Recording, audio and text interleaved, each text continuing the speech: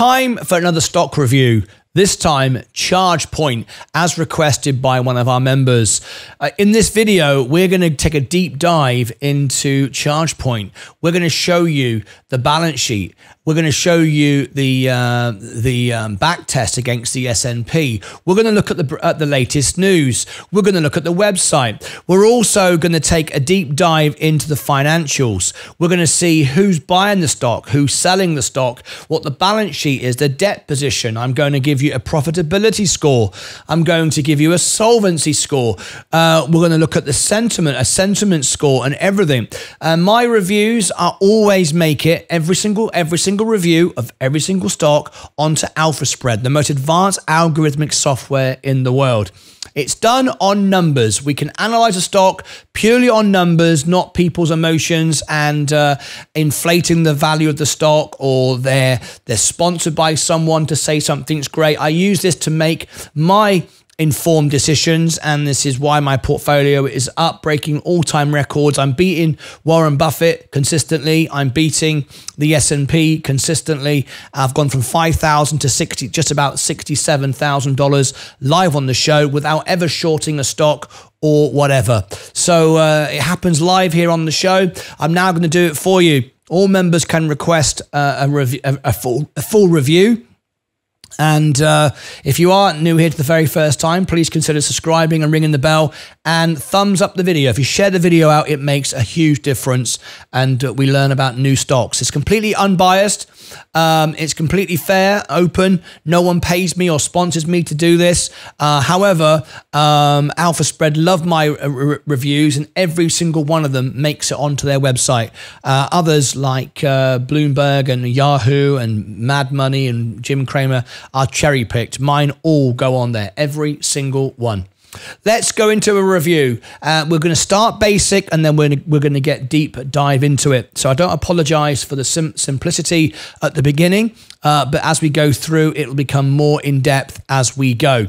That's the way I like to do it, because investing shouldn't be complicated.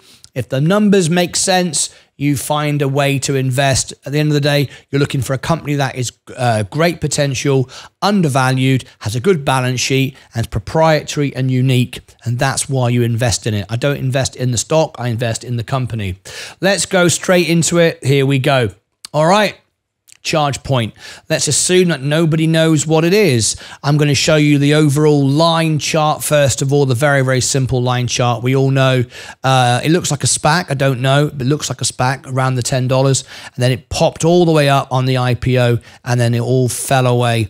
In fact, it IPO'd here, I beg your pardon. Yeah, it IPO'd here at the SPAC price, and it didn't move for ages, and then it popped up, and then off we went. Anyway, what is ChargePoint? It sounds obvious, but not everybody might know. ChargePoint operates as an electric vehicle charging network provider. Straight away, I'd want to know the leader is Tesla with its charging facilities. Have they got a relationship or something with Tesla? I would like to know that, and that's the first thing I'd be looking into before I bought stock in this. It designs, develops, and markets networked electric vehicle charging system infrastructure, and its cloud services enable consumers the ability to locate, reserve, and authenticate and transact electric vehicle charging. Okay. The firm provides an open platform providing real-time information about charging sessions and control, support, and management of the network charging systems. The network provides multi-web-based portals for charging system owners, fleet managers, drivers, and utilities. Okay, founded in 2007, based in California, 1,650 employees, CEO Richard Wilmer. Another thing I like to do, and it's why we're streaming today on LinkedIn, I invite the CEO and the CFO and others of the company to phone into my show. I've always got an open phone line. You can be live on the show. I'd love to hear from you. Before I invest in a stock, I like to get to know who the CEO is. Are they doing a good job? Where do they come from? What's their history? I'm buying the company, remember, not the stock price. I want to know that my company is being well managed and is going to do well in the future. Okay, initial requirement 100% on margin. Now, what does this mean? If you are buying the stock with margin, you're borrowing the money from the brokerage, it's regarded at the highest level of risk. 100% is the highest, 25% is the least for something like the S&P. So it's regarded as high risk, which means if you buy it on margin, you're more likely potentially going to get a margin call because they think it's a much more risky stock. Doesn't mean you are going to get a margin call, but it is, you have to have more money to cover the loan, if you like. They're not making it easy for you. All right, that's basically what it means. Nothing to be scared of, but it does tell you it's a volatile stock if you use margin. Even if you don't, for that matter. Average volume, 20.9 million today. It's average volume at the end of the day. It's 3:15 in the afternoon. The bell's just gone. So it's about average today, not huge amounts of volume. We like stocks with volume. It presents opportunity because if you want to sell a stock and there's no volume, there's no one buying, the stock can drop and drop and drop and you still can't get out. If there's a lot of action, a lot of volatility, a lot of liquidity, then you can get in and out of the stock at the price you are at the time, whereas if there's no volume and it's very low, you might have to wait around for the stock to drop even further before anyone is willing to buy it. Remember, every time you sell a stock, it's because somebody else is prepared to pay something for it. If no one's prepared to pay what you're trying to sell it for, it won't sell. And if there's no there's no volume and liquidity, you can go, well, I want to sell my stock, but no one's buying it. So you have to lower the price. That's how it works. No dividend yield, of course. It's a growth stock. Low today is 199. The 52-week low is 179. Price to earnings ratio, the company's losing money. It more than likely would be a new company like this. It's got a capital expenditure. It's losing money. That doesn't mean to say it's a bad thing. It just means it's investing in its infrastructure. It's not making much profit. We don't know if it's going to be a good business yet. It's not a good business until it makes any money at the end of the day. However, the price earnings ratio is negative 1.89. What you need to do is compare that to other charging infrastructures. I will give you the competition in a minute. You can go and have a little look at it and you can compare it and you can decide whether it's a good value. The price you're paying to the earnings of the, ratio, what you're going to earn for the stock. It's a small company, relatively, 738.1 million market cap. Remember, the market cap isn't the value of the stock. It's purely how much the shares outstanding are worth, what people are prepared to pay for the stock. In other words, a can of Coke is worth $1, right? You can find it every day for $1. Wherever you go, a can of Coke is $1.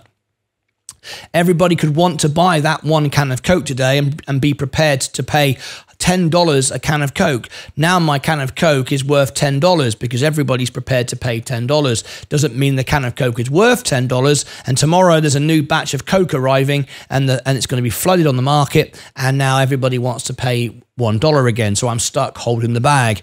This is purely the value of the shares outstanding. It's not the value of the company.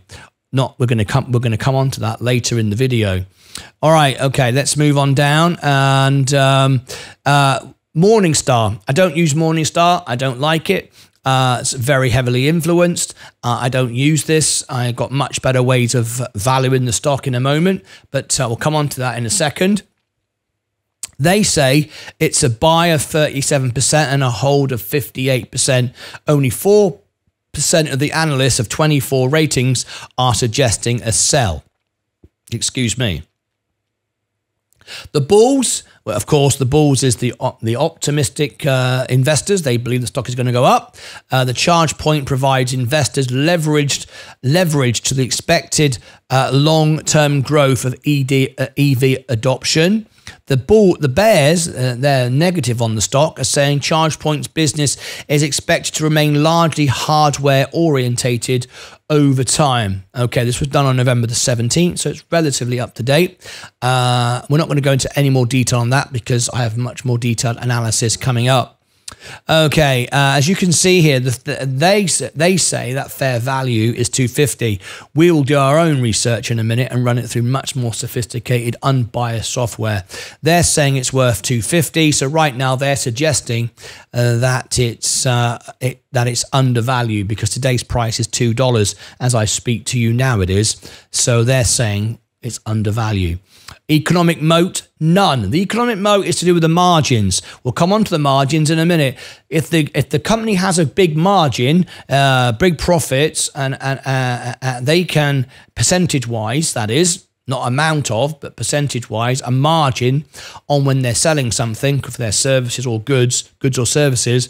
If they've got a wide margin or a decent margin, they can sell less and still do well, which is exactly why Enphase Energy is doing so well. It can afford not to cut prices. They've got a nice wide margin. The economic moat here is none whatsoever. Again, simplistic terms, but we'll look at it in more detail in a moment. Uncertainty, extreme. Well, it's uncertainty. It sounds very dramatic, and it's intended to be, but it's a new company not making any money. So, of course, uncertainty is extreme. It's not building up cash, or it's not a profitable business right now. Stewardship, they would say, is standard. You can't really do much with a new company. It hasn't proved itself yet. Earnings is going sideways. It's beating expectations 50% of the time, and then it's missing expectations. But remember, the analysts at Wall Street set the expectations. They're rubbish at it. They cannot estimate at all for toffee. In fact, people who work at Wall Street are traders. They're not investors. They're looking at today's price, what we know, because they just want to look at the numbers today and go, okay, what do we know? What we doing? We're in and out in 10 seconds. Okay.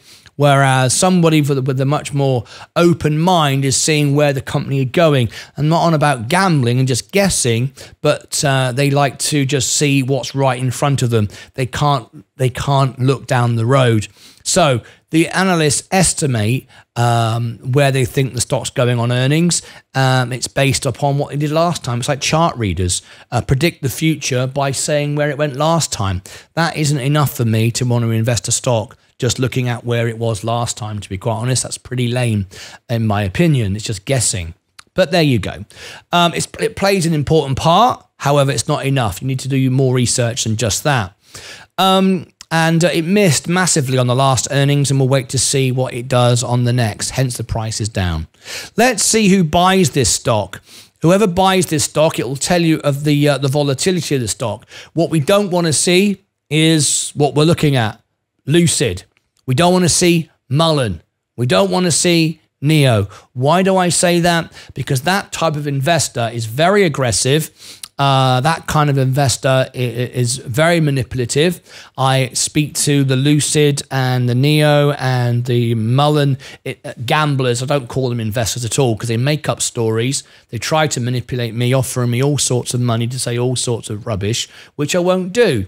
So because of that, I won't touch their stock. The Lucid car is fantastic.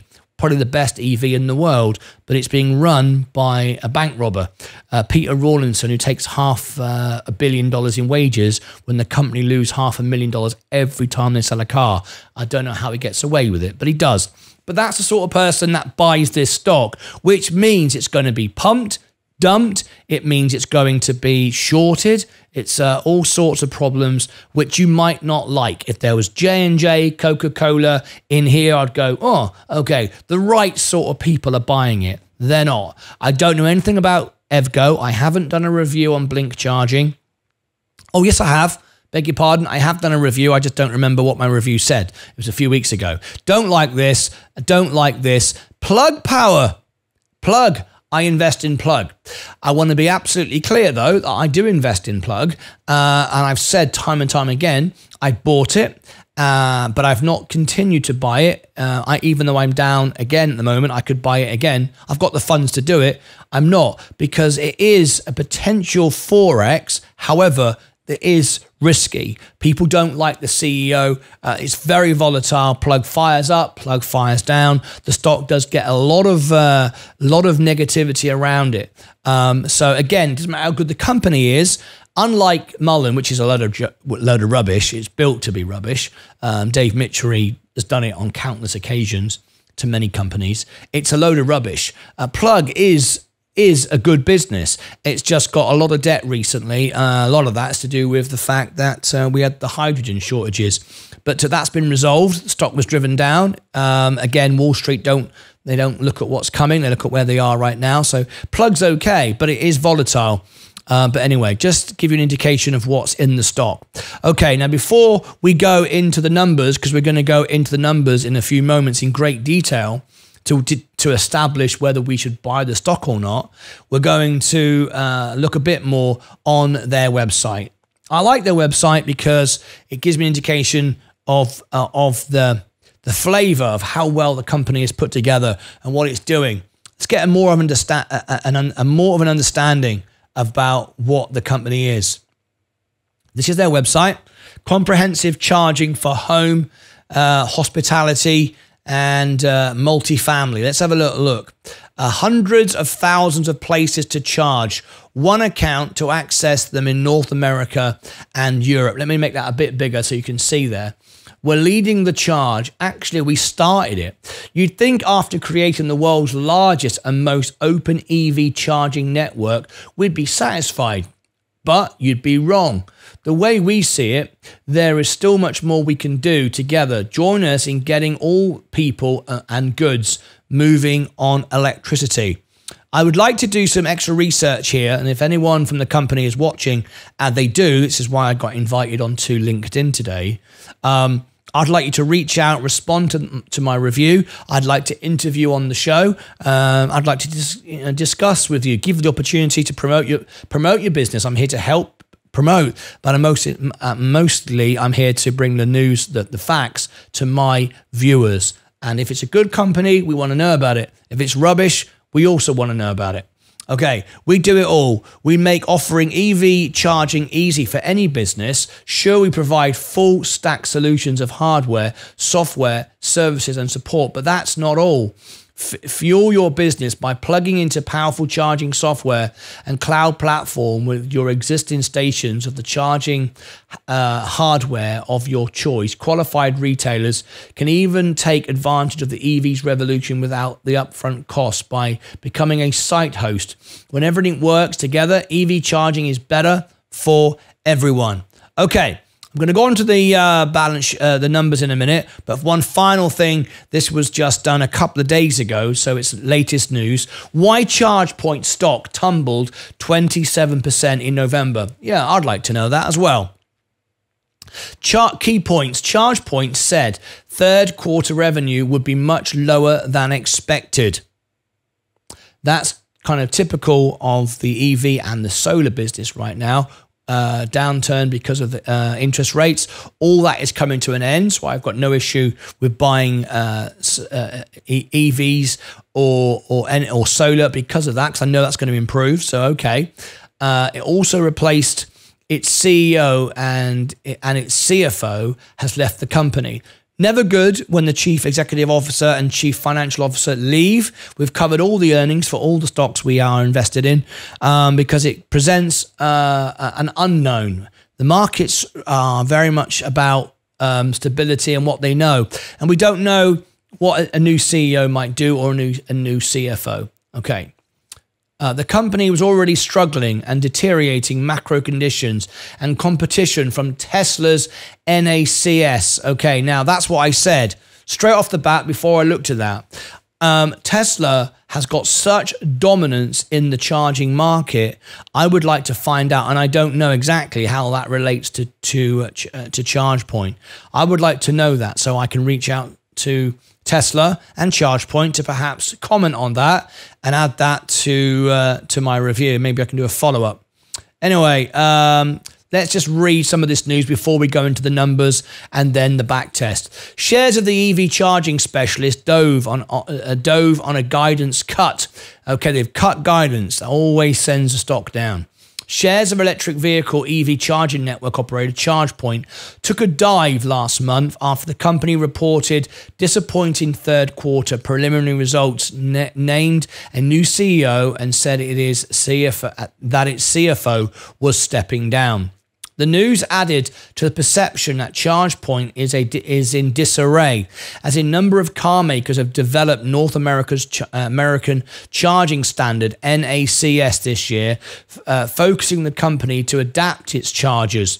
As a result of the preliminary update and executive changes, the stock finished the month down 27%, according to data from S&P Global Market Intelligence. Now remember, very important point to know this, if you've ever studied Tesla and you've ever studied the earnings, I've never sort of really talked about this before, this particular fact, but the size of Tesla's charging business, just charging business, not EVs, not robotaxis, not solar, not Dojo, not Optimus, none of that, just their charging network would make it onto the Fortune 500. So just understand the scale and the size of Tesla's charging infrastructure. It would be a successful, large, successful business all by itself without all the other things.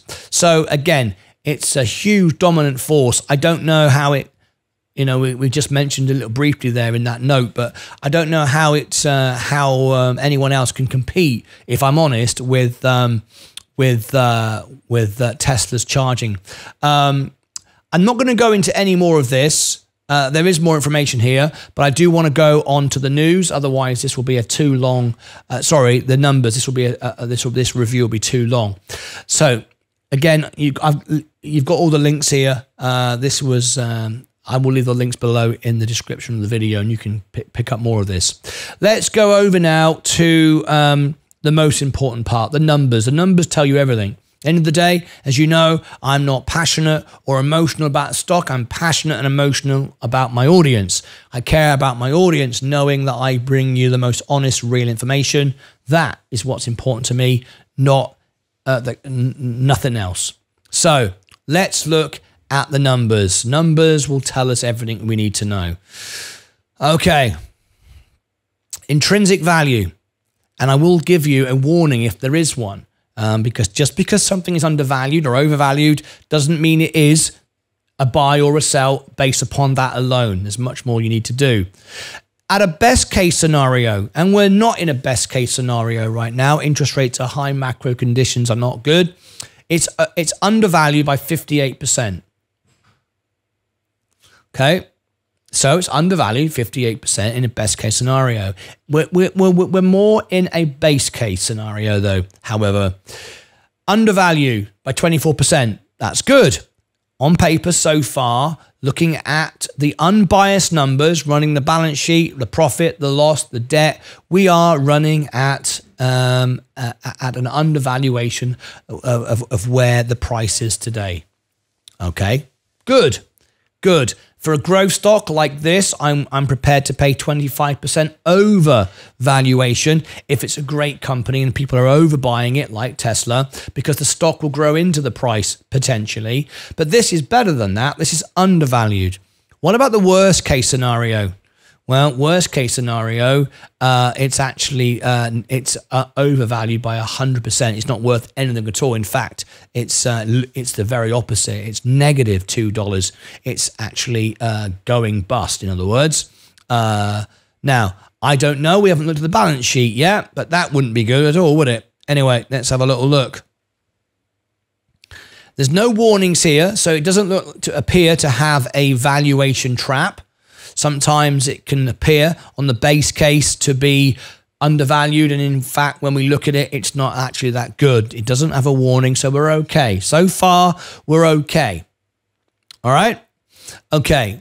Let's look at this. Now, we've got a new service here on our system. Remember, this is the most advanced algorithmic software available.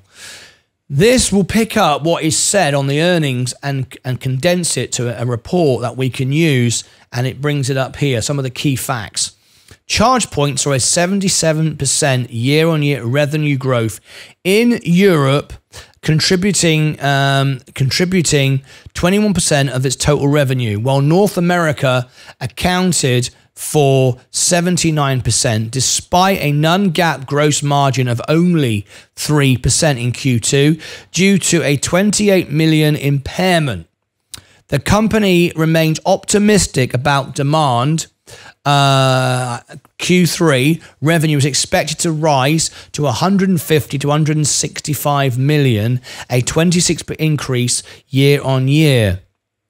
Annual revenue guidance is set at 605 to 630 million, making a 32% growth. The company plans gross margin recovery to 22 to 25% in Q3 and aims to reduce operating expenses to 79 to 84 million in the following quarters. Okay. Looking at the financials, the revenue is going up. The most recent figure, we can give it here, June 30th, 23. We have 559 million. Things were moving up. Then we've got things estimated to continue to grow. The last earnings was up 8%. The revenue is up 559 million, which is an 8% increase on the previous range. 336 million operating expenditure. They've been spending money. They now seem to be spending less. So that's looking favorable. Net income is expected to improve. 367.9 million is the net income negative. Operating cash flow, running out of money. Operating cash flow has been going down and getting worse. Capital expenditure, it looks like now they're trimming off, starting to spend a bit less. Okay. Anyway, let's look at the balance sheet. Now, what we don't want to see is more liabilities than assets. We certainly don't want to see too much long-term debt. But again, we've said before, we've got long-term debt and they can manage it with the rates expected to come down. That can be a catalyst to propel the stock if it's down because of excessive debt. They might be able to, if they've got good margins, to be able to reduce the debt. 1 billion is its assets. Nearly 80% is liabilities. That's about as worse you want to be. Any worse than that, then we're in trouble. That's whatever. But long-term debt is nearly a third of that. 3.6, over a third of that. Long-term debt is 296 million out of 793. Now, having liabilities is fine if it's accounts payable, accrued liabilities, whatever, capital expenditure, whatever, reinvesting. But if it's debt, then we're at a historic high right now. Debt is expensive. How long has it been long-term debt? That's not good. And in fact, we've got 37% long-term debt. So that's not particularly good. It's got a large amount of debt compared to its assets. So the balance sheet isn't too great. We've seen a lot worse, but it's not too great. Efficiency of the company. Now, the efficiency of the company is very, very important because the efficiency gives us the moat, gives us the margin. They can sell less because they sell for high. In other words, which is why I like Enphase Energy, for example, in solar. It's got a much better margin than take Solar Edge, for example. So it can sell less, doesn't need to reduce prices. It can crush the competition, so it has a wide moat. The margin was 18 or 22%, and it has been coming down. That's not what we want to see. We want to see the company improving on margins.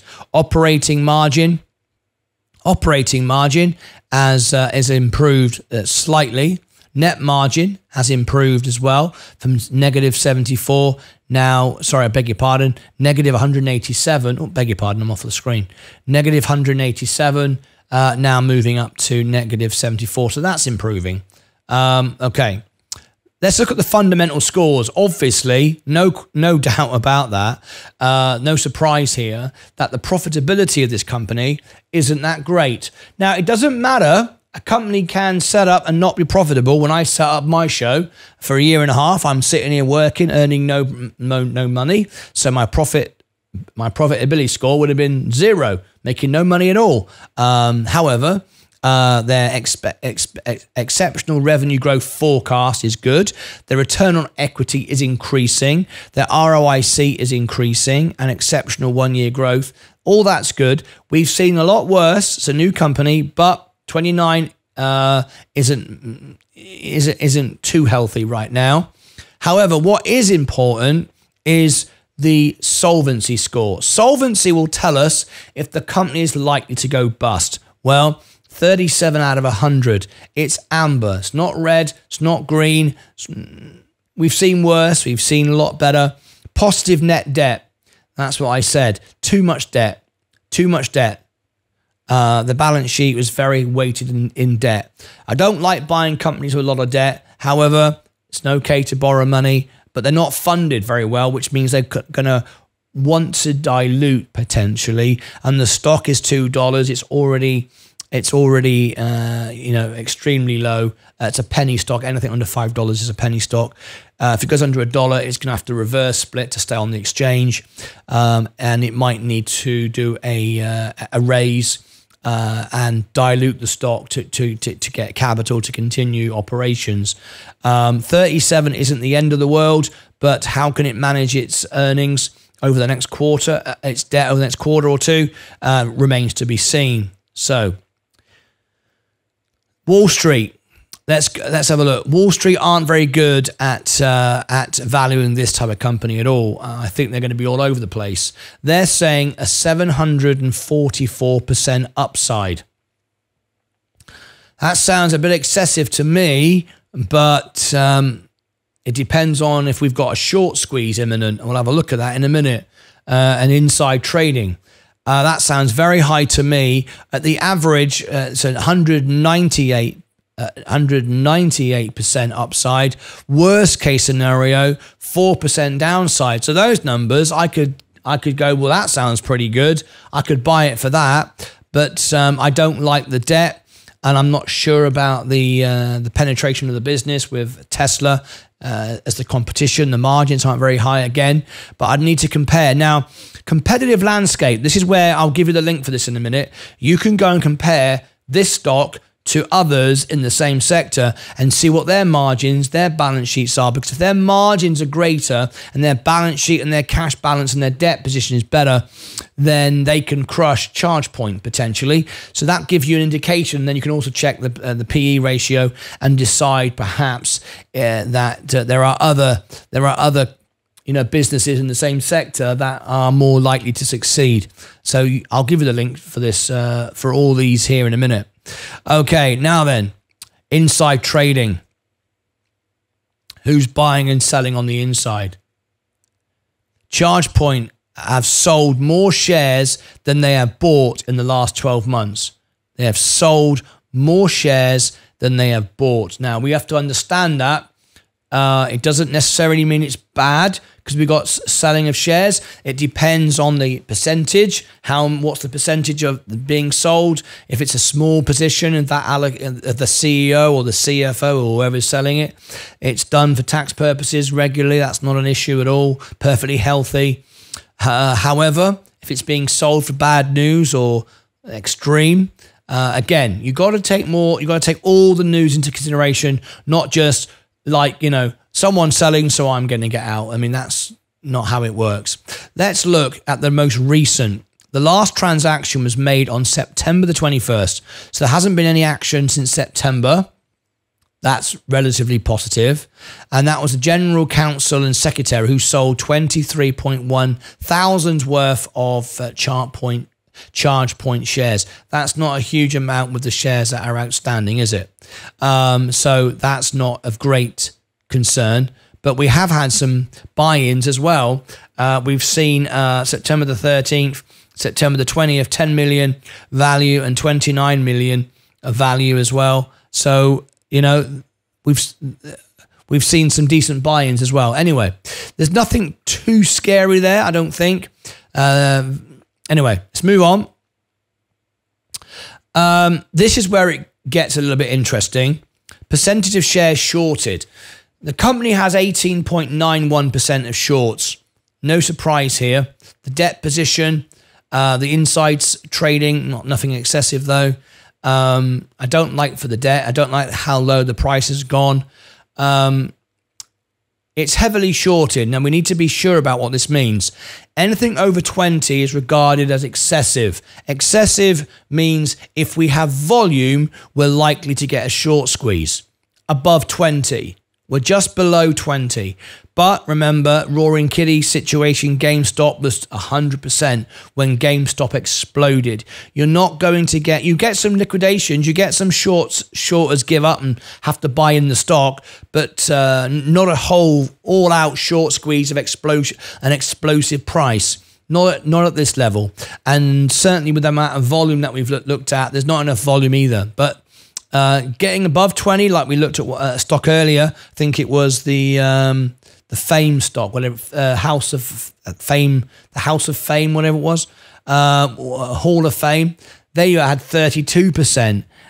So with some volume, they can short squeeze. Here, not necessarily. What it means, though, if you've got this amount of shorting, it means there's a lot of negativity around the stock. The stock can continually come down. It's got negative pressure. It's constantly being driven down. So that's not good. Okay. And ChargePoint, that one's taking a different course. This one is sliding in today's trading session. The move to the downside coming after the company said it's raising $232 million via stock sales. ChargePoint noting the move aims to support its path to profitability in 2024. So reading through the reports here, Julie, what analysts are noting is that its amendment to the $300 million in convertible notes issued in April 2022, that is overshadowing that $232 million equity raise this quarter. So RBC, for example, saying the equity raise is going to provide additional comfort that the company has the cash liquidity to reach this cash flow break-even target by the end of next year. But their point to their clients is the amendment in convertible notes is actually an offset, and that stock, by the way, down about 60% so far in 2023. Right, it's pretty interesting here. So basically what they're doing is, on those convertible notes, they're giving themselves more time, but they're paying higher interest, which seems to indicate relatively low demand, right? So now the modification, the amendment to those convertible notes is that the notes were due in 2027, and we're paying 3.5% to 5%, over 5%. Now the spread is 7 to 8.5% due in 2028. So basically, it's getting more expensive for this company to borrow that money. Effectively, is what's going on amidst tightening financial conditions. And investors not happy. No, definitely not. If we look at sentiment of the stock, this is where we discover all the negative, positive news on a company, bring it together to create this sort of pie chart. Over the last 90 days, you can see we have 33% negative news, 36% positive. How has that improved? Well, it's more negative. 31 more neutral news, but less positive news. Last 7 days, less again positive news, less again negative, but neutral news. So this isn't telling us a great deal. It's not saying everything's bad or everything's great. It's very neutral. So we're not going to get anything here, and even more if we go today, neutral news. So no worsening, but also nothing to celebrate either. All right, now then, if you're going to invest, you've got to know that there are options. You know, what am I going to do with my money? So far, I wouldn't buy this. I'm not looking for cheap. I'm looking for undervalue. I don't necessarily think it's undervalued. I think the debt is a little bit heavy now. What we heard about the convertible notes, their cost of borrowing is more expensive. The competition, I think Tesla. I need to know more about that, how it integrates with Tesla. But anyway, so far it's not a buy from me, even though some things look inviting. On balance, there are better things. So, for example, if we look at the S&P. If in 2020, and again, it's not over a long period of time, obviously, if you put $10,000 in the S&P, you would now have $15,000 with hardly any risk, stress, or drama. You'd have made some decent money. However, if you put $10,000 into ChargePoint, as you can see here, you'd be down to, you lost 80% of your money, $1,800. So as you can see, ChargePoint is in the red, the S&P is in blue. Now what we can see here in 2020, we can see the stock rallied. That's a warning sign for me. Let me tell you why. Any stock that did well during COVID, when we had the lockdown, March 2020, right, which was about here, all right, that exploded like Peloton, Carvana. Most of those have gone down the toilet since because they had no business going up. People had stimulus checks. People had free money.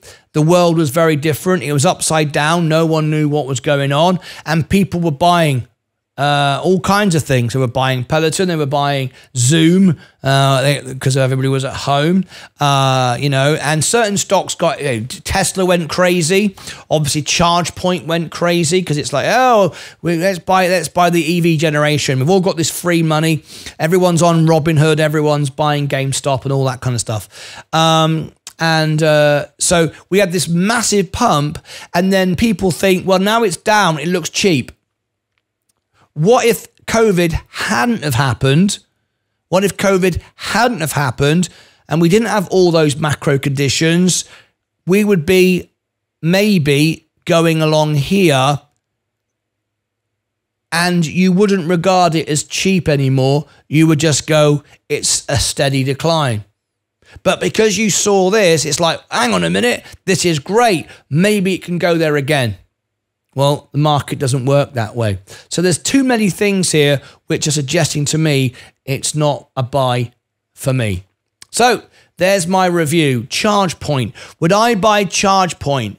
No, I wouldn't buy ChargePoint. I think the best charging network you can own is Tesla. However, if ChargePoint is listening to me and they would like to put their point about how they can work with Tesla or compete with Tesla or whatever that might be, I'd like to hear, and I might change my mind. But right now, if I'm going to buy a charging network, I might as well buy Tesla because it comes with everything else bundled in for free, if you like. The balance sheet doesn't look too good. The debt position doesn't look too good. The negative sentiment, nothing really positive. And COVID gave it a push, as did Tesla, by the way. Let's be fair. A lot of companies that are doing well today got a bounce. But there you go. There's my thoughts on ChargePoint. That was done for one of our members, Nikunj. I hope you like it. Click above my head for the Alpha Spread software and below in the description. If you are one of my members, you can get the software for free. You can get a premium service, which you pay for, which will give you, which will basically, the discount that you get by being one of my members makes my membership free. So that's really good, right? And no one gives that deal. That's the best deal that anyone gives. I insist on that. If anyone partners with me, they don't pay me. I don't get paid to do the reviews. I don't get paid to promote Alpha Spread. I'm just giving it to you because I know it's the best software and I'm giving you the best information. All right? And you can get the best deal as a member of mine. Over here, I'll put the full list of my Alpha Spread reviews. I've reviewed about 35, 40 stocks right now, and I'll continue to do so if my members request. So there we go. There's my thoughts on ChargePoint. It's not a buy for me. Let me know in the comments below. I will reply to everyone's comments and thoughts. I'd like to find out what you think about ChargePoint. Until then, as always, take care of yourselves and each other.